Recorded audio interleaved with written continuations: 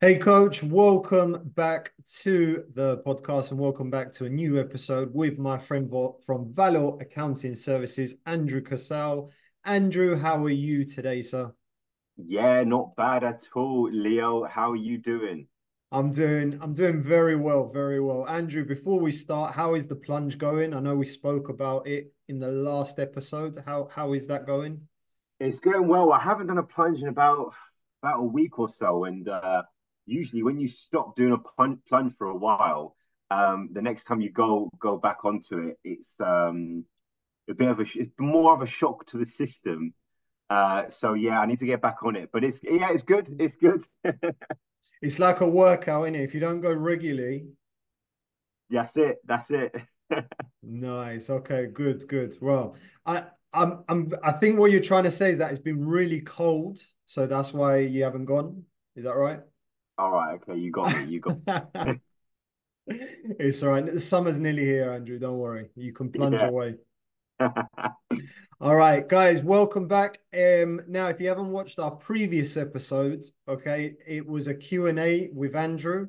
Go and check it out. We had various coaches that wrote into us with questions, and we put Andrew a little bit on the spot. I think he done quite well though. He done quite well.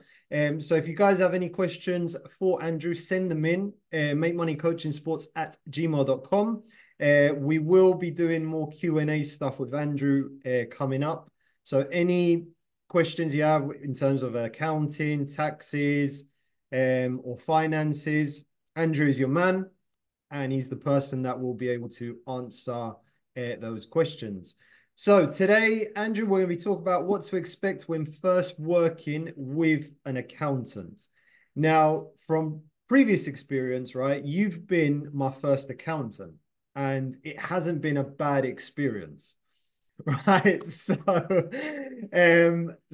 I haven't got the experience of working with anyone that's not as good as you.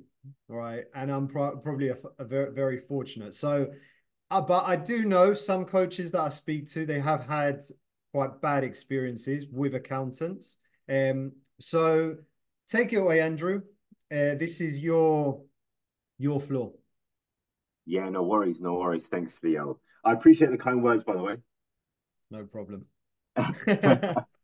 So I guess, yeah, a good clue of whether, and this is why business owners, sports coaches should speak to a number of accountants, is to understand how they work initially, because the first interaction you have with your accountant gives you a good idea of how they're going to be going forward.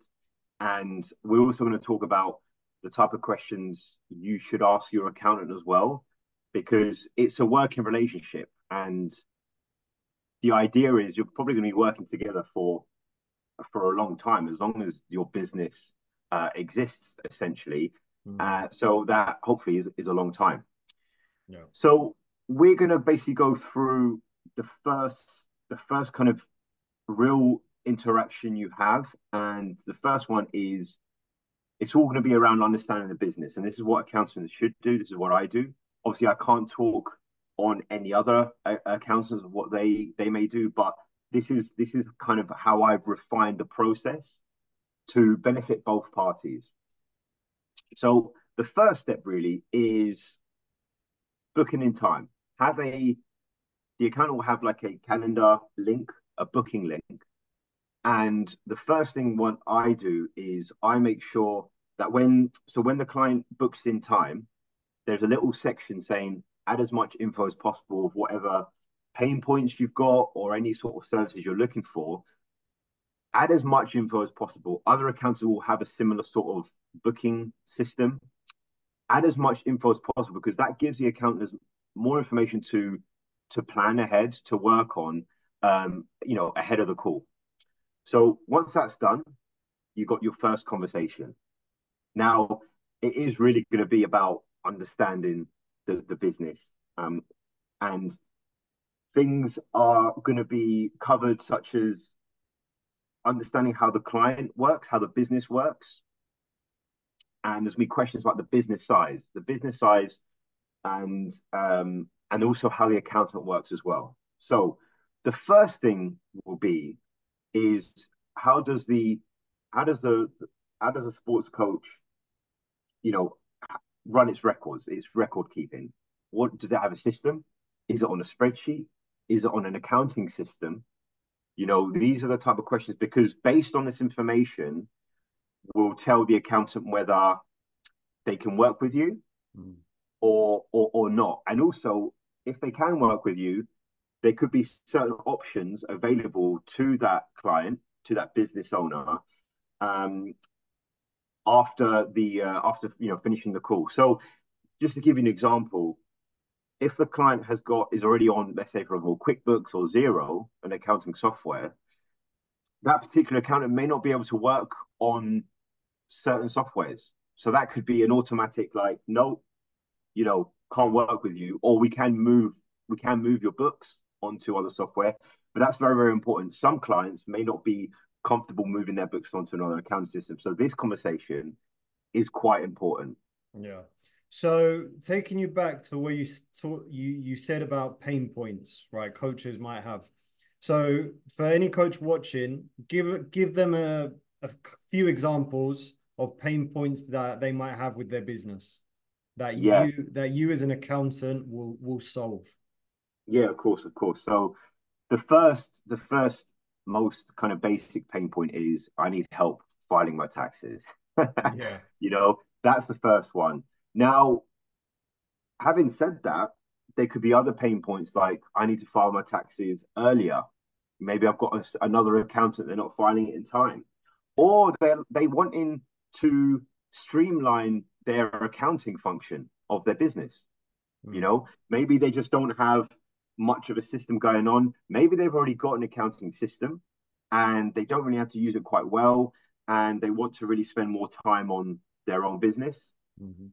And certain other things as well could be, and this is something that can be added on later on, but maybe the sports coach wants to just streamline their invoice system. Maybe they're creating invoices on Word or something quite basic, and they want to send their customers, their clients, a automated invoice type of system, collecting payments, like automate that.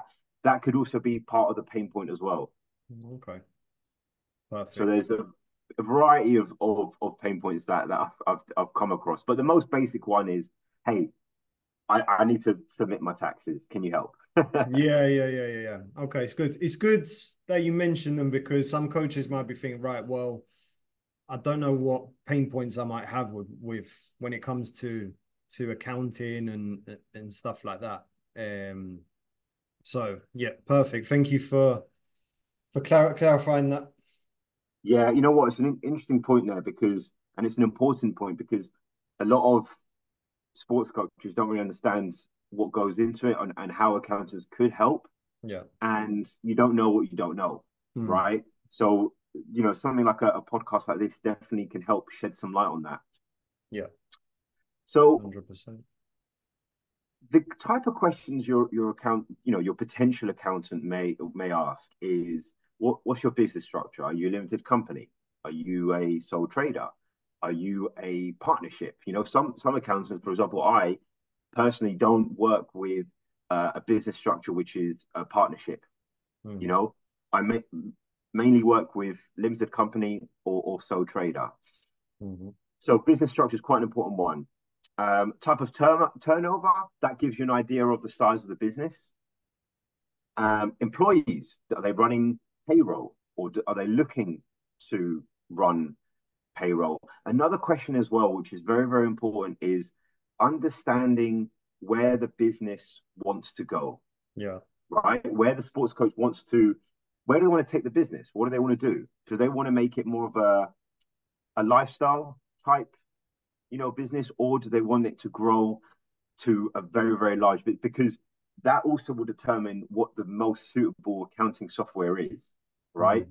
You want to put them on an account software which can deal with larger, larger number of transactions, more complicated integrations, possibly international side of things as well. So Hmm. you want an account software which can grow with them as well. Another thing is number of business accounts. How many accounts do they have? Do they have like, the one, two, five bank accounts? That's Mm. important as well, because understanding how the business works, but also in the accountant's mind, they're trying to gather up the information in order to correctly determine the fees as well. Yeah, yeah, yeah. Are they VAT registered? Do they need to submit a VAT? So these are the type of questions Hmm. that accountants will be asking. Now, Hmm. this is also questions where the client, the business owner, should be asking as well is what software do they use, Yeah. right? Because that's important as well. I've had some clients where they use certain software and I can't work with them, you know, and that's okay. That's okay. And also the business owner should be very in tune with the conversation as well, because sometimes they may not get along with the accountant. Another Correct. thing as well, actually, which I'll add, is who will they be working with day to day? Hmm. That's a very important one, because especially with the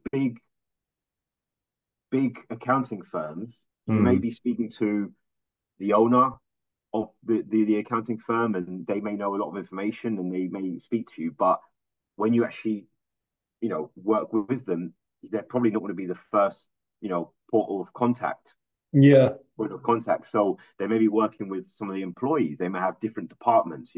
That's also something important to know.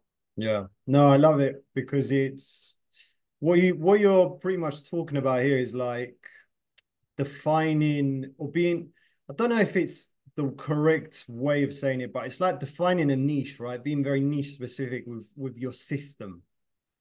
Same way as we like when we work with coaches, we help them to say, right, how do you want to build your business? What age groups do you want to work with? What type of parents do you want to work with? So it's a bit like what you're saying. It's like you've got to know your accountant. What type of client does he work with? What software does he use? Um, and it kind of is one of the reasons why the podcast we do here is very unique because most coaches haven't got a Scooby Doo about anything we're talking. So the ones that do take the time to watch this type of content and take notes, learn, are the ones that when they go and reach out to accountants, they'll think, right, what did Andrew say? Or what did they Yeah, talk about? So yeah, I thought I'd just add that because it's really good. Because like when you bring on a customer or a client, you know who you want to work with because you just said, right, I only work with limited companies or self-employed. yeah, Anyone outside of that, then I don't tend to work with. So it's very okay. similar to like when we work with coaches, it's like, right, who are you bringing in? Who do you want to work with? Some coaches want to work with everyone, but then they come across different problems when they work with everyone. So yeah, Yeah, just wanted to add that. I don't know. Does that make sense? yeah. That's so true. It's so true because you can't do, if you spread yourself too thin in terms of the amount of clients the type of clients that you work with, you can't really, the added value is quite limited then, right? Exactly. You're essentially, and don't get me wrong, there are accountants out there, and probably most accountants out there still just do the Yeah. year end stuff, and that's okay. If you're a business owner that you just want that type of function in your business, that's okay as well. Yeah. And that's the thing. Sometimes I offer that to clients if they're a very basic self-employed client, they've just started out. That's okay. I can do that. I can work with them because they're very very small. But when they start becoming bigger and they just want the very basic services, I just don't work with those types of clients. So yeah, it's good to know. It's good to know who you work with, and also it's very important for the business owner to have an idea of what type of accountant they want to work with as well. And that's why it's really good to speak to a number of accountants and Yeah. gauge that. Yeah. I Brilliant. was I was quite lucky because I didn't need to speak to a lot of accountants. No, that's no, that's good. And yeah, and that's the thing is that when you started your business, we kind of it grew quite well because there were certain questions you were asking. For example, you wanted to set up a quite an efficient payment method because you didn't Mm, want to chase your customers. yeah, And we, our book, what's it called? Accounting software enabled that to happen. So we worked together on that, and then things were just automated. So you didn't actually have to think about that. yeah, So that was, and that's one of the good things about when you work with an accountant. Can they offer those additional services? Because there's going to be accountants where they just don't do that, yeah. and that's okay if you're a type of sports coach or business owner that you just want those basic services. That's okay as well. Yeah, yeah. For those that don't know our story, basically, when I started my training business, I kind of started at roughly the same time as you when you started your accounting business. Yeah, So we sort of grew together, and kind of like when I came across an obstacle, it was a learning opportunity for you as well in your business. So it was quite yeah, quite a unique way of growing. yeah, and that's the thing. And then when you go through those kind of learning points, you apply that to other clients as well, and then you build up that. And that's the thing when I work with different clients, all of their pain points, there can be some correlation. Yeah, You know what I mean? yeah. And then that can help other clients as well. So that's yeah. So that was definitely a good experience. But yeah. Okay. So onboarding. So let's say, for example, you're a sports coach and you're happy with to go ahead with your accountant. What to expect when signing up? First couple of things is ID checks. Mhm. Any accountant who is they should I'm not to say it's not to say they should be registered with a professional body, but HMRC, which is kind of the tax kind of authorities, they are looking to push for accountants to be registered to a professional body. At the moment, you don't have to, right? Which can Okay. be it's a little bit scary. It's a little bit scary because there can be issues where clients have signed up with an accountant and they're actually not registered with any sort of professional body. So they may not be giving the best advice. But having said that, they may have a lot of experience, but it's Mhm. hard to tell. It's hard to tell. So let me just stop you there. So that just for the UK or is that worldwide? That I you can't speak. Yeah, I okay. can't speak on any outside of the UK. Okay. Some maybe in the States they may require you to register with Okay. a professional body, but this is one of the things where anyone can essentially call themselves an accountant, Yeah. which you know what I mean. So that's one of the things. So when they're asking for ID checks, that's usually an indication that they are registered with a professional body because they need to do that. There are some checks they need to do. Mm. And then they'll send you an agreement, which is called the letter of engagement, which is what is the agreed terms, what's the type of work that's going to be carried out. I send it online and then they just e-sign it. And then the next thing is tax agent authorization. So HMRC will then send a notification to the client to say, hey, Valor Accounting wants to act as your tax agent. So there's that as well involved. And then setting up on software. And then the work starts. So maybe, for example, there's going to be some backdated, some cleanup services. So let's say the business owner has maybe done 6 months, 12 months of their own bookkeeping. That needs to be gone onto the system, and maybe a cleanup needs to be done before moving forward. Perfect. Perfect. And that's pretty much it in a nutshell, Leo. Very good. Very good, Andrew. Perfect. All right. Well, great insight for any coach watching.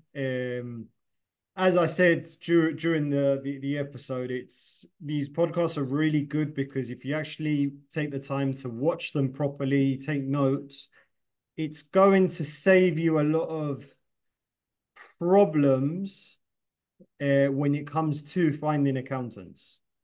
Okay, because when you watch these type of podcasts, you're going to know what to expect, what services you should be looking for, or what, as you just said there, finding someone that is registered, really important as well. Most coaches might not know that.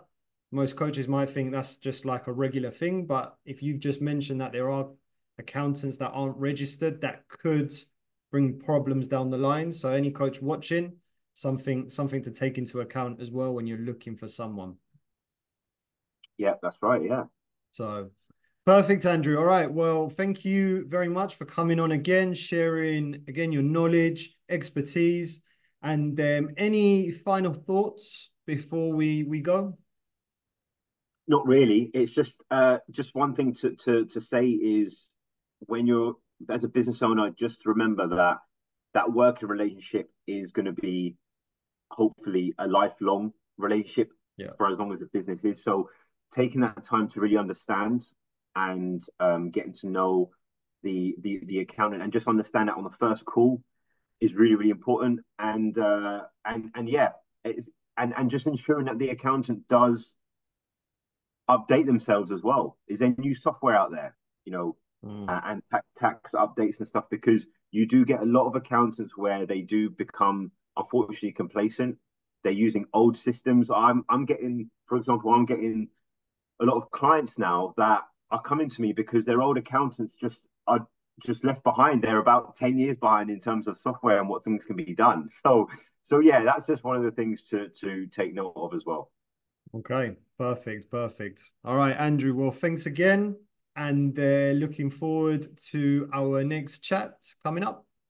Brilliant. Thanks for having me, Leo. See you later. Cheers.